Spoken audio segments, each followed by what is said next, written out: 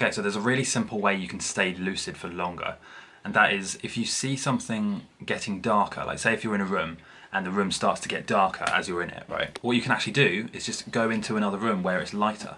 Because the thing about lucid dreams is, when it gets dark in the dream, usually what that means is you're starting to wake up or you're starting to lose lucidity and the dream's collapsing. So all you really need to do is, if you notice it's getting dark, go into a light area and you'll stay lucid for longer. One of my most recent dreams is when I was sort of walking through a house, and then there were loads of different rooms, you know, dozens of different rooms, and each one would have a light either on or off. So as I was walking through it, some of the lights turned off for some reason, and I thought, I was lucid at the time, I remember thinking, okay, well this is me waking up, so if I just find a room that's actually got a light on, then I can stay lucid for longer. And it reminds me of, I don't know if you've seen the film Eternal Sunshine of the Spotless Mind, I think that's what it's called, with Jim Carrey.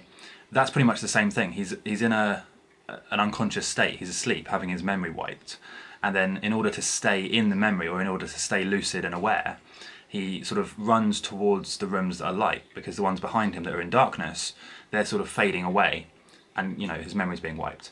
Obviously your memory's not being wiped in a lucid dream, but if you just go towards the areas that are lighter, then it's a lot easier to stay lucid, and you can stay lucid for longer. One more thing is, I've just launched my first Udemy course, which is going to be a complete comprehensive video course about lucid dreaming. It takes you anywhere from beginner all the way to advanced. It's actually on sale now at a huge discount. It's normally £190, it's now on sale for £10.99. So it's only going to be like that for a few days, I think. I'm not sure exactly what the details are, but anyway, there's going to be a link in the description.